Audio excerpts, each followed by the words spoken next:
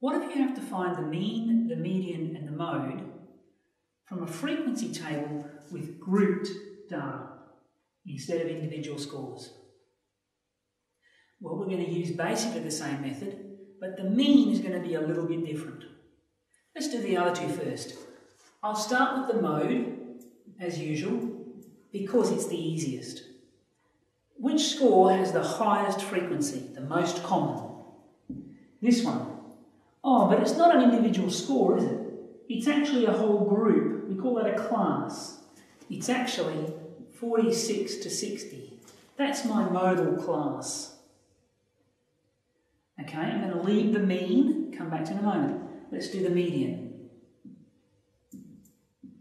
The median is the n plus 1 over 2th score.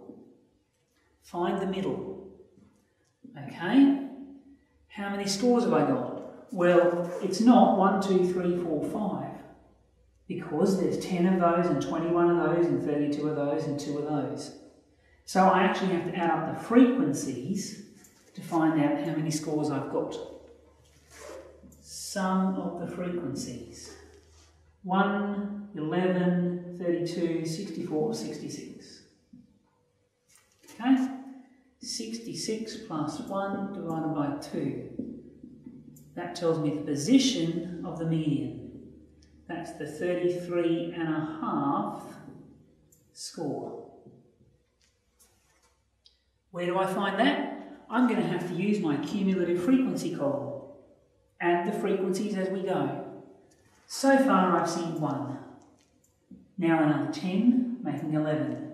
Now another 21, making 32. Now another 32, making 64. And another 2, 66. Double check that you have the same numbers. Okay, 33.5 score. That's halfway between the 33rd score and the 34th score. Well, they are not yet, not quite yet. Both the 33rd and the 34th scores, they're in that group, but I don't actually know what they are, do I? This is a shorthand that's actually hidden the original scores from me. So all I can say, again, it's a median class. And the median class is here, 46 to 60. Same as it was for the mode. Okay, what about the mean? Well, I know that for the mean, I have to go sum of the scores divided by the number of scores. And in this case, it's the sum of the f times x divided by the sum of the f.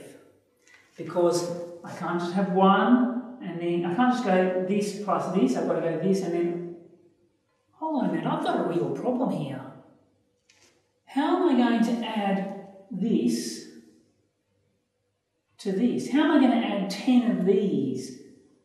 I need some way of representing this score, well actually this class, by a single score. What number am I going to choose to represent each of those groups? Well, I need to choose the number in the middle.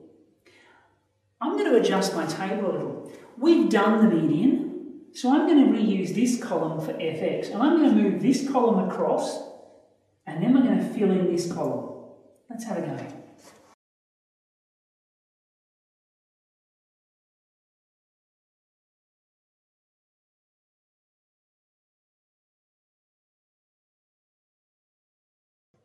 There. Okay, so I'm going to have to represent this class by a single scores. This is now actually just going to become the class, and the score, my x value, is going to be the number in the middle of that class. That's a bit tricky, it's not an easy one. So let's just go 1 plus 15 and divide that by 2. What do I get? 16 on 2, which is 8. And the next class, 16 to 30. Well, can't even write the right thing. Sorry, that was 8. 16 plus 30 divided by 2. 16 plus 30 is 46 divided by 2 is 23. From there you should be able to see the pattern. That's going to be 38, and that's going to be 53, and that's going to be 68. Okay. All good. So now I'm going to need my calculator. I'm going to work out frequency times score so that I can add them up. Let's do it. 1 times 8 is 8. So I'm going to represent the single score here by the middle of the class. I don't actually know what it is. This is going to be an approximation to the true mean. Okay, 10 lots of 23, 230. Here's one in my calculator. 21 lots of 38, 798. 32 times 53, 1696. And 2 times 68. I could probably have done that without my calculator. 136. And so the sum of my scores is actually sigma fx, the total of these, 8 plus 230 plus 798 plus 1696 plus 136. 2868. So my mean is 2868 divided by 66. That's 43 and it goes on forever. 454545, which I'm going to round off to 2 decimal places. So the mean of this data is actually this.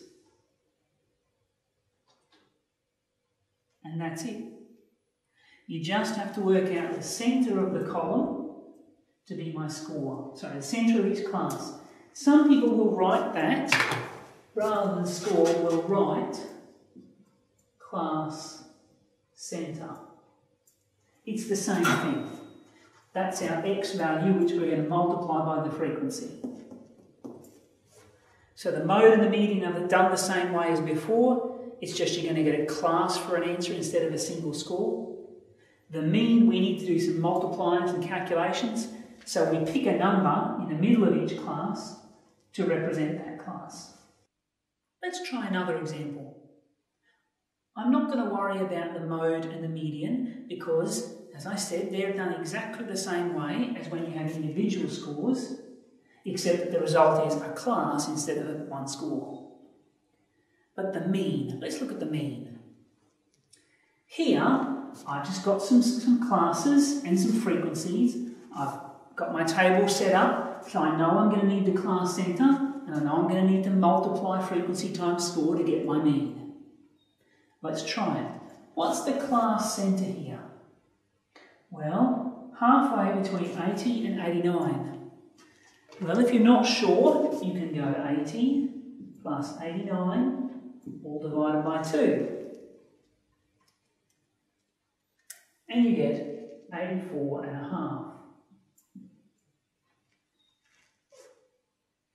And you can then work out the pattern. It's going to be 94.5, 104.5, 114.5, and 124.5.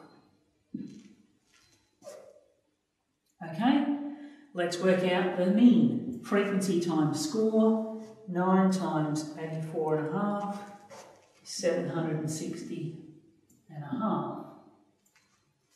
12 times 94.5 is 1134. 7 times 104.5, 731.5. 3 lots of 114.5. 343.5. And 2 lots of that. I could probably do that one in my head, but I didn't. Okay, add these things up. 9 and 12 is 21, 28, and 3 is 31, 33. Add these up, I won't do that in my head. 1134 plus 731.5 plus 343.5 plus 249.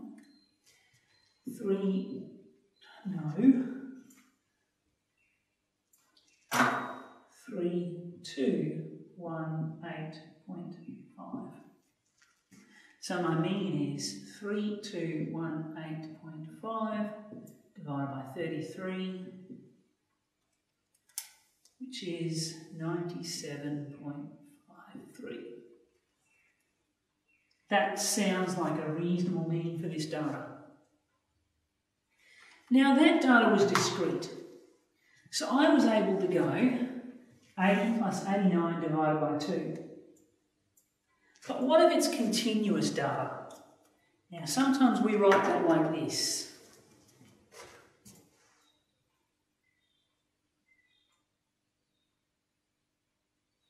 So now it's 80 to less than 90, and 90 to less than 100, and 100 to less than 110, and so on.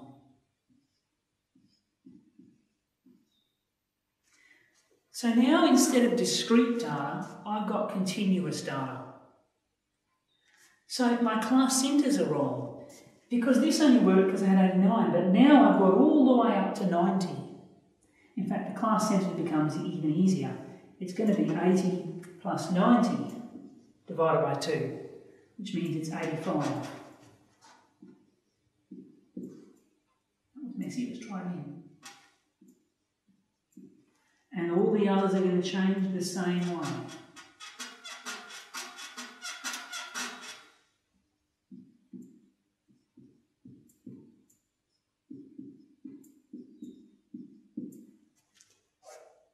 Okay, which means all my calculated multiples are wrong. Let me just go and fix those for you.